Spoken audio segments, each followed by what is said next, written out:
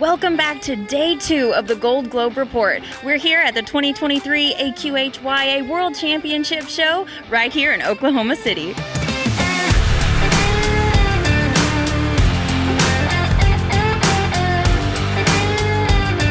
Some of our world champions have been all about the family.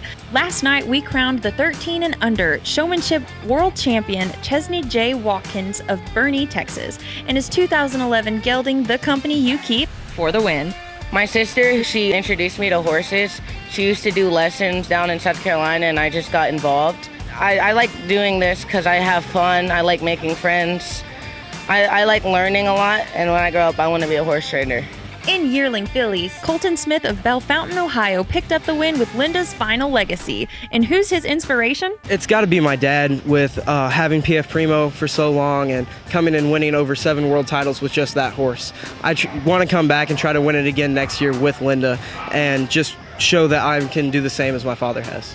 In yearling geldings, it was James W. Kearns of Manchester, Michigan, who led Amazing to the Gold Globe. There's some sibling camaraderie happening. My favorite part is doing better than my sister, chasing the women here. She was always reserved, and I'm better than her now. Oh my goodness. Well, I'm sure that your sister and your family are so proud. We are keeping the wins in the family. In 2-year-old geldings, coming away with the world title was cousin Trace Totef of Saline, Michigan, with Caught in Executed. It means 6 or 7 plus years of work that we've been putting in coming here, so, oh yeah. Our world champion in the jumping shared the winner's spotlight with her sister. Cameron Kolonowski of Palm City, Florida, and natural mover soared to the world championship. It's a lot of fun to be a world champion because it's happened one other time before, and I'm 17 years old now, so it means a lot to become a world champion. And to compete with my sister is everything. I love competing with her, and I'm so glad that she also got a globe.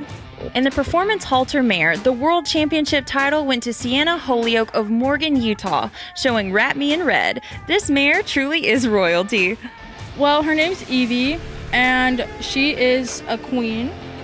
She is very perfect all the time. Next up, Lainey Judson of Terre Haute, Indiana, showed 2-year-old mare Shotgun Weddin' and earned the duo's world championship. Lainey shares her winning advice. To never stop working and to continue to do whatever you're doing and continue to get better no matter what it takes. We'll be back with another edition of the Gold Globe Report tomorrow with more world champions. You can catch all the action live at aqha.com/youthworld. Follow along on social media on AQHA and AQHYA. We'll see you there.